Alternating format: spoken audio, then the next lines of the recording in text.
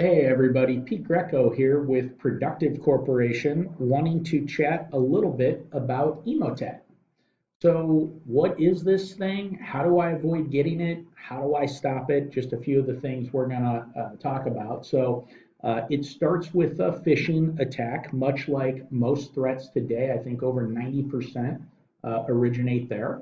The link is going to give you a polymorphic downloader, and what that means is the code changes every single time it gets downloaded, so it is impossible to detect with a signature-based system. It rapidly spreads to other machines in your network. And then from there, it does a whole bunch of things in a lot of different orders. It steals email addresses that you've already sent out, and it can then start spamming them from your network, which can get you blacklisted. It steals credentials from browser caches. This can be things like all of your logins to banking sites and other sites that you definitely want protected. Can also be passwords that get used for network logins that allow them to have an easier time communicating with Active Directory or other machines across the network.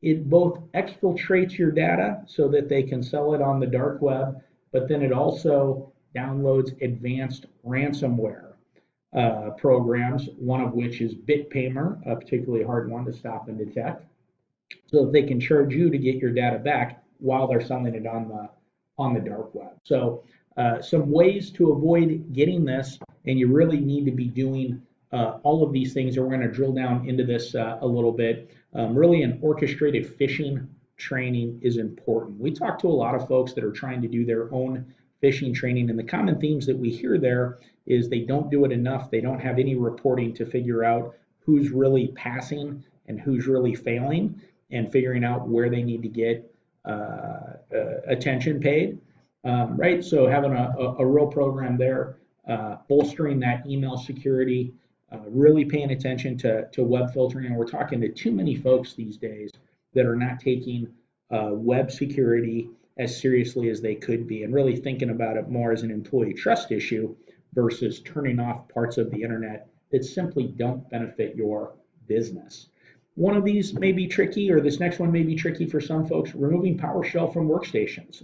A lot of fileless malware attacks and advanced attacks are leveraging running PowerShell scripts that cannot be detected by a traditional AV scanning technology.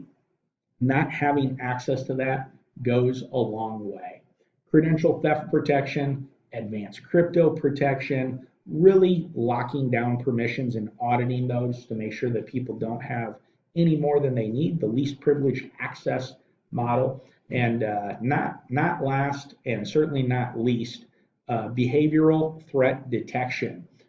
Super important. So we're going to drill down a little bit into where you can stop Emotet at the certain points on your network. So on the gateway, web control is going to prevent that anti-phishing link from making it out to the command and control server. Intrusion prevention is hopefully going to identify the malicious behavior that the first download dropper is going to exhibit, and then data leak prevention, preventing data from getting exfiltrated off of your network. Notice here we didn't highlight sandboxing. Big believers in sandboxing. Emotet unfortunately detects if it's running in a virtual machine and remains stealthy as long as it is, so it will not detonate inside of a sandbox. So in general, we do recommend sandboxing, but recognize it's not the end-all be-all for your security concerns. Domain controller, definitely getting anti-malware running on the DC, important. Fully patched, super important. We talk to way too many folks that don't patch the DC for fear of causing a problem, right? Which when you have a problem on the domain controller, that can lead to nobody being able to log in and get work done. So that's definitely problematic. Getting 2FA enabled on the DC definitely helps with stolen credentials being used to access that critical machine. So even if you don't have a robust 2FA policy or plan, getting it set up for RDP sessions and your DC as well as VPN are definitely some key areas to take a look at. and limiting domain admins and domain admin access, which does create a little bit of work. We recognize that, but it really goes a long way for bolstering security. On the email side, now notice again, we don't have sandboxing highlighted here. Specifically with Emotet, it's going to detect if it's in that sandbox environment, and it's not going to do anything, which prevents it from having success there. So anti-spam, important. Let's just keep that email away from the end user if at all possible.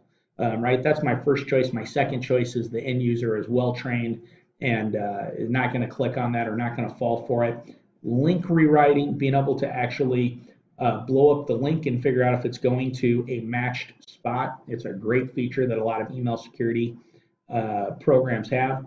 Anti-spoofing and DLP. Let's make sure that those emails, if they say they're originating from a location, that they're actually coming from there. That goes a long way.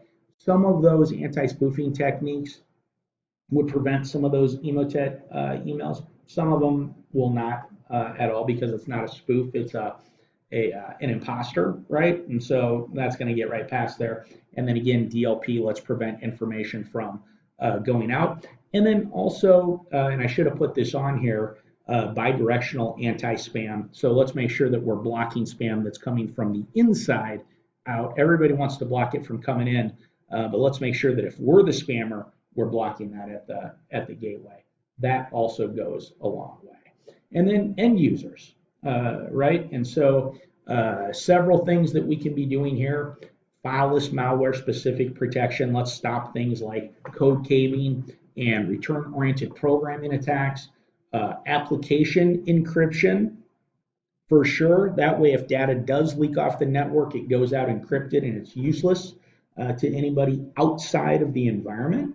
Right, location independent web filter. So if your folks leave, let's have the same web policy applying to those machines as if they're in the office. We don't want them to be any more exposed just because they've gone home for the night, they've gone to a client site, they're at a conference, whatever it might be.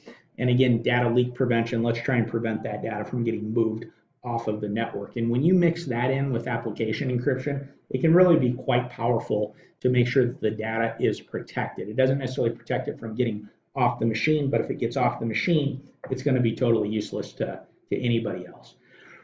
For the whole network, patching, a lot of these threats in Emotet as well take advantage of existing vulnerabilities.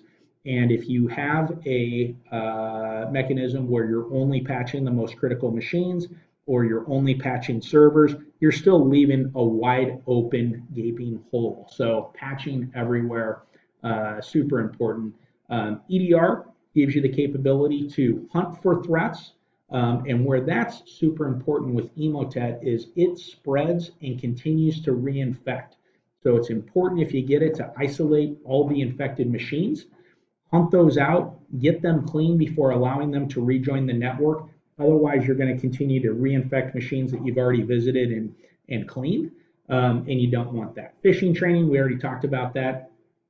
Machine learning and artificial intelligence, looking for things that are not known but look suspicious, becoming more and more critical in today's threat environment. And then password hygiene, super important. Let's don't be using the same password for any two applications. That way, if a credential does get heisted, you're not going to be able to use that same thing on any other systems. And this is a tough one for end users because they want it to be easy, they want it to be quick, you know, the advent of password management really can put you into a situation where folks can be using really lengthy, complex passwords that are impossible to guess, and a different one and a unique one for every single login that they have. Right, and then SIM, and really I didn't highlight anything here because all the things that SIM do are going to help you identify if you've got this kind of an outbreak, where you've got it at, so you can start isolating those machines. Depending on your SIM product, a lot of remediation tools available in these, and if you want to chat more, we'd love to talk with you about it. So thanks a lot for watching. I hope this was useful. If you want to learn more about Emotet or just want to learn more about bolstering different areas of your security posture, we'd love to talk, so give us a call. Thanks and have a great day.